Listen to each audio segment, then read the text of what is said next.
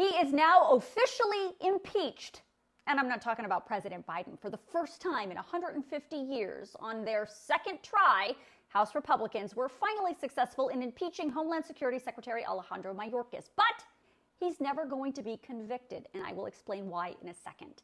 First, the final vote in the House tonight was razor thin, 214 to 213. All Republicans voting yes, all Democrats voting no, along with the same three Republicans who voted no last week: Representative Ken Buck of Colorado, Representative Tom McClintock of California, and Representative Mike Gallagher of Wisconsin. Now, I mentioned this was the Republicans' second attempt at getting this impeachment passed.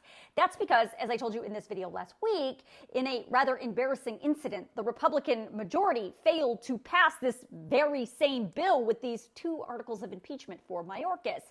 But now that the numbers were in their favor tonight, because Representative Steve Scalise is now back to work, they were able to get it done. Last week, Scalise was not present and not voting because he was undergoing cancer treatment. So now with his presence tonight, the Republicans were able to get this impeachment over the finish line. Now, the Constitution says an impeachment is reserved for specific government officials who commit high crimes and misdemeanors. So what are the high crimes and misdemeanors Mayorkas has committed?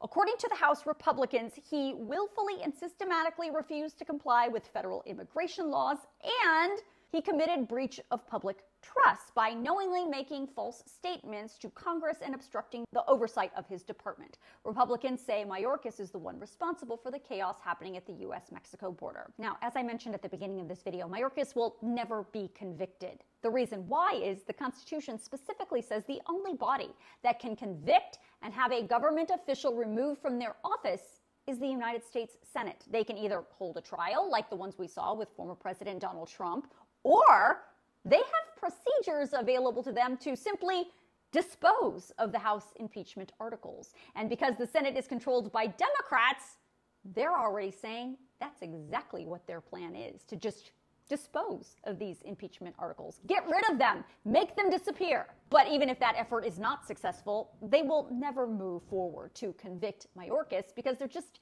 isn't enough votes. So in the end, Alejandro Mayorkas will not be removed from his job as Homeland Security Secretary, and nothing is really going to come of this.